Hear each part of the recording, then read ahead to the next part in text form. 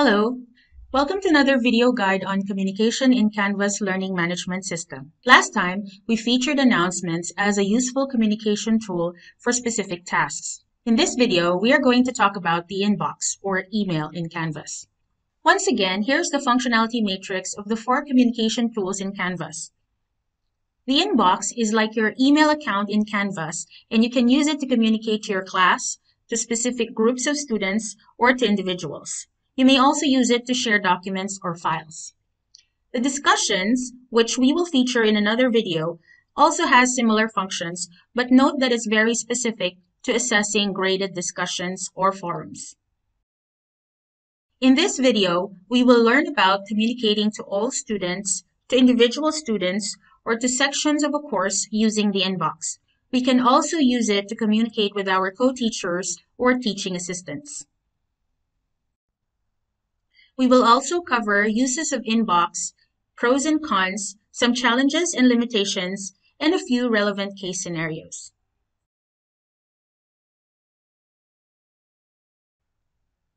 When you've successfully logged in, you will see your dashboard. Click Inbox from the global navigation menu on the left. If a feature is in the global navigation menu, it means it's not course-specific. Right now, I'm looking at all the emails I have received from all of my courses, including the ones that I always work with, my favorite courses, other important courses, and concluded courses.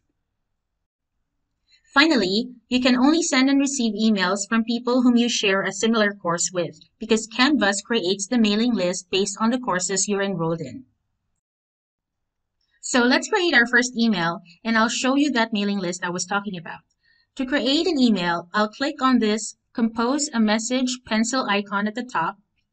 And right now, I'm seeing the Passport to Canvas course. I can still change the course from which I'm sending an email. But if I want to search for people in my course, Passport to Canvas, I click on the directory icon. So earlier, I said I'll show you how to send an email to a group of students, specific students, or even to teachers and TAs. Clicking that directory icon allows you access to these different mailing lists within your course. Right now, I can send any email to any student that are here listed in the course. I can also go back and select the co-teachers that I have in that course or the groups that are within that course.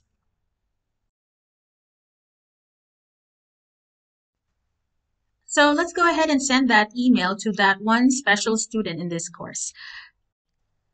And that special student happens to be me. So I scroll down and look for the name of that student.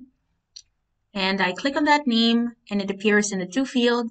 I make sure I type a subject line and a message to that student regarding her performance, her grades, or if there's a special requirement that she needs to complete to pass the course. Okay, case in point. What if I want to send a specific type of feedback to students on their performance along with this email? For example, a video recording or a voice recording from me that highlights their performance. Can I do that with Inbox? The answer is yes. These two buttons here allow you to attach a file and also record a video of yourself or your voice to send along with the email. So that's one cool trick. Okay, finally, I want to show you how you can move from one section of your email to another. So here, I clicked the drop-down arrow and I moved from the inbox to all my unread messages. And apparently, I don't have any unread emails. Some emails contain important information that you always want to go back to. And you need to separate these emails by starring them. By hovering over the email, you will be able to see a star icon. Click on an email to see action options.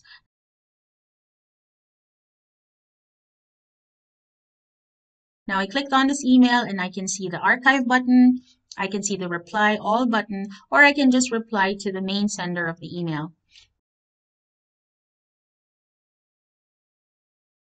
There are 3 gear icons on the right side. Depending on which gear icon you clicked, you'll see almost the same action options. Forward, reply to all, unstar, mark as unread, delete, and unarchive. In this video, we learned that the inbox is useful for email communication to all your students in your courses or sections. It is useful for privately messaging a group of students or an individual learner on their performance, grades, and other sensitive topics. However, inbox is not useful for graded discussions or general conversations that would otherwise be used for whole class events. Here's a link if you need further information on using inbox or Canvas email.